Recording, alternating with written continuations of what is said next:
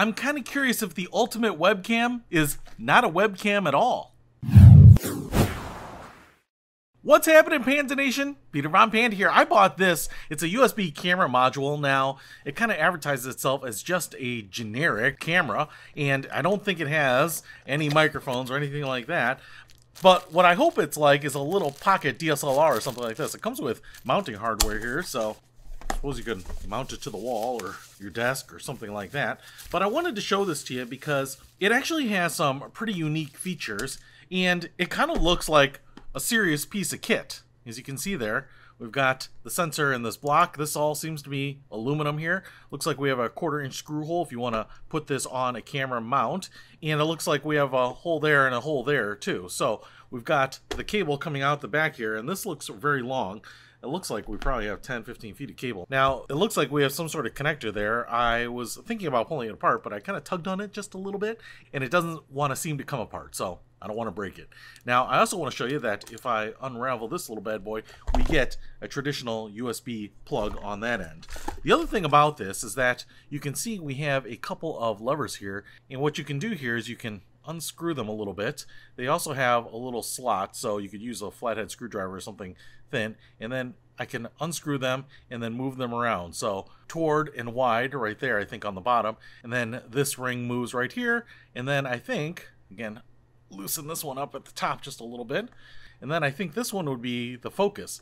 We also have a little cover right there so that you can be sure that it's not filming or broadcasting. But what's interesting about this is I think, one, we could really dial it in. I wonder if I can get that bokeh effect, and I also wonder if the quality of this is actually going to be better than my pretty decent webcam. So let's go ahead and connect this and try it out.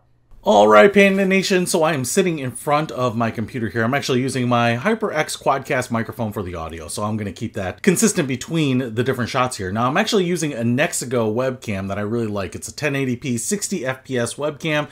Pretty standard webcam for computers, but it's a pretty nice one. So this has served me pretty well over time. Now, one of the things I wanted to show you is that I just have my standard overhead lights on. I don't have any lights in front of me, and so I'm kind of looking a little red here and a little dark. What I actually want to do now is actually go ahead and turn on my live stream studio lights, which should kind of bounce those from the back to the front, and this should look a lot better. So I should be lit up more, it should be a little bit more accurate to like colors and things like that, and you should be getting a pretty good picture of what this webcam is capable of. Now, one thing I will say is that even though I'm in focus here, what you can see is all the stuff behind me is also in focus because the webcams have a really long focal length, I think. I'm really not a photophile, so I think that's what happens when you have like everything kind of in focus. So I can't really get a bokeh effect, not naturally, with this particular web camera. So what I want to do now is swap it out with this new megapixel webcam and see if that looks any different. Alright, so I've got the camera plugged in here, and I've actually been playing around with it a little bit. One of the things that I will say is that despite the fact that it's not really a web camera, that is a disadvantage in the fact that it doesn't have one of these bases where I can adjust, or like a gimbal neck here, where I can adjust the camera angle towards me. Right now it's pointing right at my face, and I'd probably adjust it down. What you can also see is we're getting a little bit of a fisheye lens here. This is a pretty wide angle lens on this little bad boy, which I think you can maybe order in different configurations, but you want to be aware of that because it's taking in a lot of the picture and kind of distorting it. Now, there are some things that you can do here as I was playing around with it. So, like I said, that wide or towards, I can actually adjust that. I'm going to go ahead and get in on that. And you can see what ends up happening is now I actually see the smudges on the glass. So I have to go back up to the focus ring here and focus in for that. Now, what's also kind of interesting is I can kind of keep it fuzzy if I want to, but right there, now it seems like it's pretty well focused in. So what I can do is I can go in, but then I have to refocus, and this is something that you want to use for shots that are going to remain the same distance from the camera. I mean, I assume you could use this for things a little further away.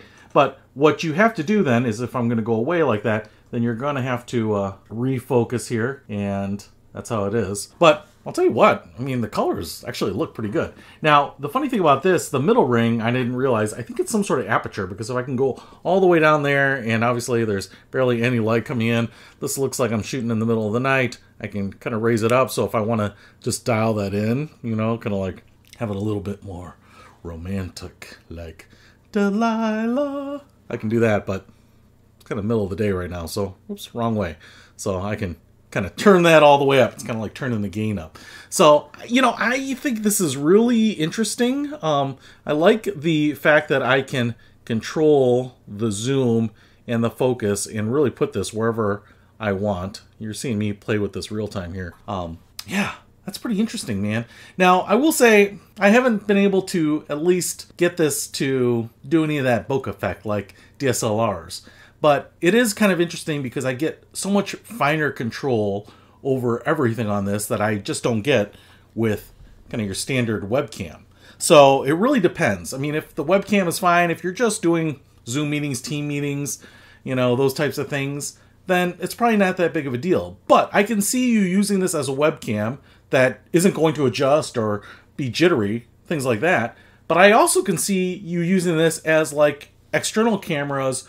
So if you're shooting a podcast and you want a wide shot of the two of you on a podcast or maybe just in front of you, you can get a few of these. I mean, it's only like 55, 56 bucks for this thing. So in terms of cameras, it's got a lot of fine control, and yet it's priced like an entry-level webcam. So that's pretty awesome. Now, keep in mind, no microphone or anything on there, so you're going to need your own microphone. So that's something that's missing from your standard webcam, but I almost never use the webcam microphones anyway. They just don't seem to be that good. So, I don't know. I'm kind of intrigued by this thing. I kind of wonder if some have different lenses or something like that. I would kind of like to get rid of the fisheye, and I would love to have the background blurred naturally a little bit more. I just think that helps people draw into me a little bit more, kind of hone in on me, because otherwise they wouldn't. They'd look at everything else. It's kind of sad, but true. So, pretty nice camera for the money. Does a lot. I think it's intriguing. I might try some more of these. Hey, if you want to pick up this particular camera and try it out on your setup, I'll put a link to it in the description below. Peter Von Panda. Out. We can discover more and explore so much deeper. We can live